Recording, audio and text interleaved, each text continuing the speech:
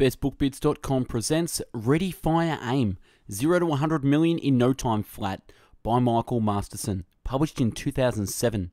Whether you're thinking about starting a new business or growing an existing one, Ready, Fire, Aim has what you need to succeed in your entrepreneurial endeavors. In it, self-made multimillionaire and best-selling author Masterson shares the knowledge he has gained from creating and expanding numerous businesses and outlines a focused strategy for guiding a small business through the 4 stages of entrepreneurial growth. Along the way, Masterson teaches you the different skills needed in order to excel in this dynamic environment. The written summary can be found on our website, bestbookbits.com. So without further ado, I bring the book summary of Ready, Fire, Aim. When launching a new business, what should consume your time? In launching new businesses, many entrepreneurs do the opposite of spending 80% of their time on selling. They spend most of their time, attention, energy, and capital on things such as setting up an office, designing logos, printing business cards, filling forms, writing contracts, and refining the product.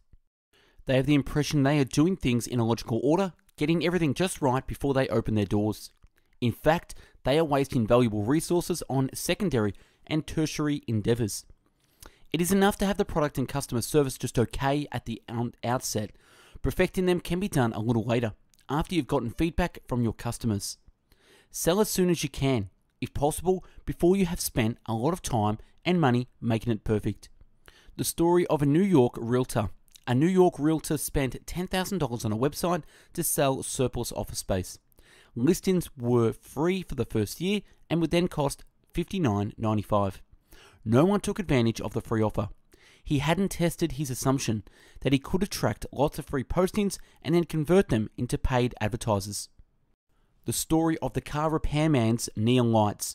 A car repairman thought he could sell neon lights for underneath cars. He started with $1,000, 350 of which built 2 crude prototypes, one for his car and one for his friend. Then he spent all of his spare time and remaining $650 on selling. He worked from home. He spent his time traveling to custom auto shops and auto events trying to make sales. After talking to potential buyers, he made adjustments to his product, his pricing, and the way he presented it. For months, he earned nothing, reinvesting cash into sales. At year 1, he started fixing up a shop, bought tools and inventory. 12 years later, he had generated $23 million in sales. Priorities when starting a business. Get the product ready enough to sell it, but don't worry about perfecting it. Sell it. Then, if it sells, make it better. Front end, back end strategy. Consider offering your product to below the market rate to build a list that you can sell more stuff to, the back end. The purpose of the front end sale is to acquire a new customer. The purpose of the back end sale is to produce a profit. Test the market by offering your existing customers evaluation versions for free. Speed of execution is key. Speed of execution is key. Accelerate failure. Ready, fire, aim. 2 reasons why most good businesses and product ideas never get off the ground. Number 1, a desire for perfection. Number 2, little chores. What is your unique selling proposition? Find something about your product that is different from or better than the competition, e.g., FedEx, overnight delivery, 7-Up, the U-Cola.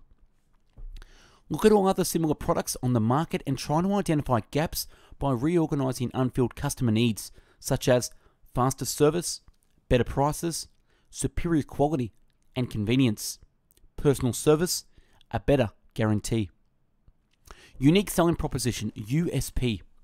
The story of the brewery's USP.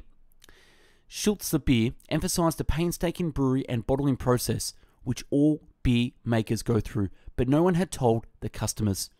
They generated distinction and prominence, a USP. The common claim of pure took on a very different and tangible meaning for their brand. 3 aspects of a solid USP. Number 1, the appearance of uniqueness. Number 2, usefulness.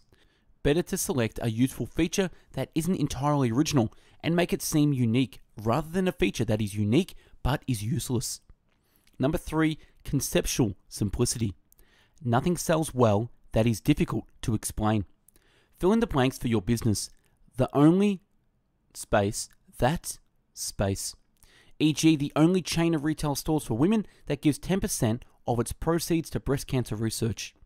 E.g., the only natural health website that is created by a panel of international experts. How to sell the USP, the big idea. That is the headline for your ads.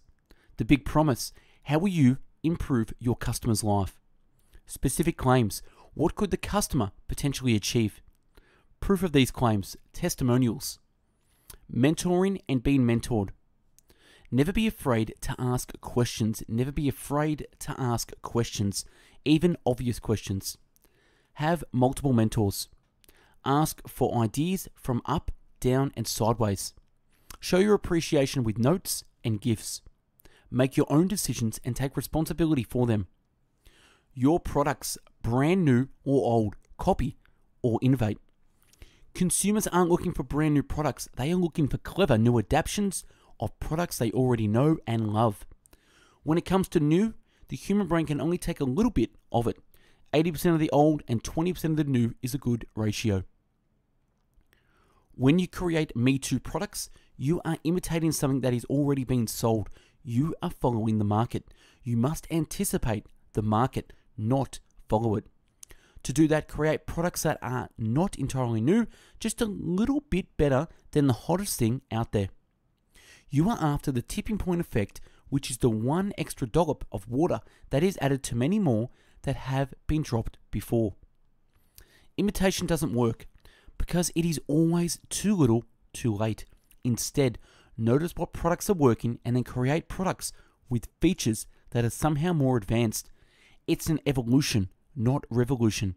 It's an evolution, not revolution. 3 fundamentals. Number 1, the secret to breaking into new markets or reviving a flagging business is to create tipping point products. Number 2, the secret to catching tipping point products is to find hot products in rising markets and come up with some way to make them new and different. And 3, you need tipping point products for your front end, but you can make lots of money on the back end with ordinary products so long as you make the effort to sell them to your existing customers. Need product ideas? Use the magic product cube. Generate 3 dimensions for each category: price, product type, and USP, giving you 27 product variations. Price: inexpensive, moderate, expensive. Product type: golf clubs, golf balls, golf clothing. USP: 3 golf pros, 4 endorsements. The story of the candy company trying to cut cost. A candy company wanted to save money, so they cut out one of the 38 ingredients, which was costing $8.6 million a year. In test, customers couldn't tell the difference. They repeated this process several times. Sales started tumbling. They found an old bag of lollies. They tasted great. The new lollies tasted crap. They had been comparing each version to the previous version, so they couldn't tell the difference. They should have been comparing to the benchmark. This is a warning about increasing profits by decreasing cost. Lessons about customers. Customers don't care about you or your business. They care about themselves. Why do customers buy? To feel good about themselves and or to solve a problem. Customer complaints and objections are the key to better selling. Take advantage of the buying frenzy. By selling more to a person that is buying at that moment, don't let them cool off. Send them a thank you note and a bounce back promotion. Who would you rather sell a carry-on bag to? A person with 15 at home or a person without one? The answer is the guy with 15. 3 factors that stimulate buying frenzies: having the feeling that I have more money than I need, being exposed to psychological effective selling signals, the good feelings I get from buying. What is easier to sell, commodity items or discretionary items? When selling commodities, you are meeting a need, but customers won't be loyal to you. They will always try to pay as little as they have to. When selling discretionary items, especially luxury items, it is easier to convince your customer that your particular products are unique and that by purchasing them, he can get the psychological benefits the items offer. When buying discretionary items, your customers will never be satisfied with a single purchase. In fact, the more they buy, the more they want to buy, because their purchases are stimulated by desires, not needs. Desires can only be satisfied temporarily. Desires can only be satisfied temporarily. Stimulate desires such as acceptance, recognition, admiration, love. The story of how to become a movie maker the Ready, Fire, Aim way. Mark Singer was fascinated with the story of an underground city of homeless people in New York. He found them and even lived with them. Someone suggested he make a movie. He had always wanted to be a movie maker, so it took action. He did it on the cheap, and Dark Days won several awards at the 2000 The Sundance Film Festival, and his career is flourishing. And that's a wrap on Ready, Fire, Aim. Subscribe to our channel and take a look at the hundreds of book summaries uploaded previously. To find hundreds of written summaries, check out our website, bestbookbits.com, and for hundreds of audio podcast summaries, find us on mixcloud.com/bestbookbits. If you want to connect with myself and need some guidance, advice, coaching, etc., drop me an email at coaching@bestbookbits.com. Thanks for watching and listening, and stay tuned for more.